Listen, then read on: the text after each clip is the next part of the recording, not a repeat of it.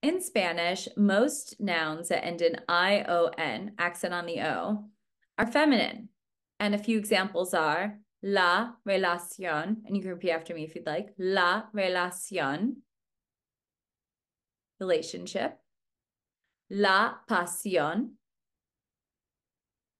passion. La comunicación, communication. La sensación, sensation. La organización, organization. And these are feminine, and most of them that end in ion are feminine. And that's a great rule to apply so you don't have to memorize a bunch of genders as you're learning words.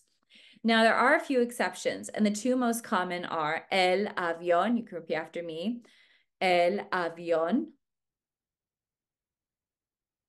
plane, el camión, truck.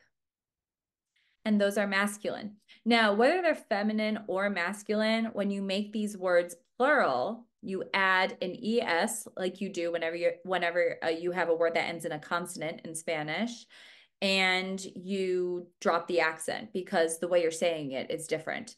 So if I were to say la relación, okay, the plural is las relaciones, and you just drop the accent and you add the es. Whether the noun is feminine, like la relación turns into las relaciones.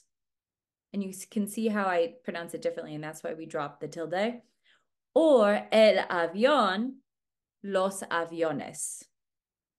So that's how you can memorize not just ION, nouns that end in ION in Spanish, but how you can make them plural and differentiate between the ones that are feminine, which is most of them, and the few that are masculine. Now, if you want more tips on grammar, vocab, slang, tourism, anything to do with the Spanish language, go to makingspanishsimple.com and subscribe today, and follow all of my social media accounts on YouTube, Instagram for more content that I cultivate almost daily. So check it out at the link below.